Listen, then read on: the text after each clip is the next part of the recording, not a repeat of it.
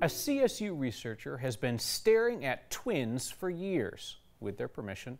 This is NASA's twins study. You've probably heard of this. One twin went to space for a year, others stayed on Earth, and this radiation researcher from CSU and a bunch of other scientists closely studied the twins to learn about aging. Our Lori Lizarraga tells us about their surprise discovery.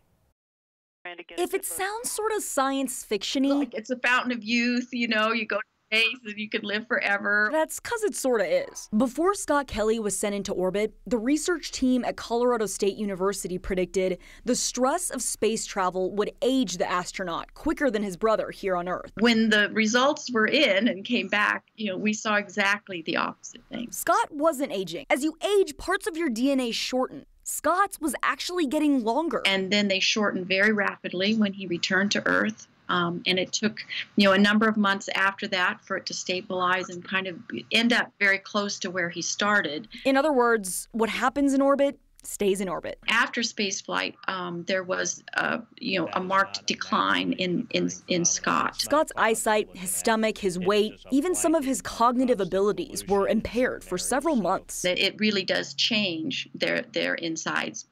So don't let some anti-aging beauty scammer try to send you to space on a promise that you'll come back rejuvenated. But this research is a huge step for NASA as it prepares to send its astronauts to Mars. As NASA thinks about going deeper into space and going on to the moon or to Mars, we have a much clearer idea of the kinds of things we need to be aware of and the kinds of things we need to be monitoring in our astronauts when they return home. And NASA, if you're listening, how about one for the ladies next takeoff? For next, I'm Lori Lizarraga.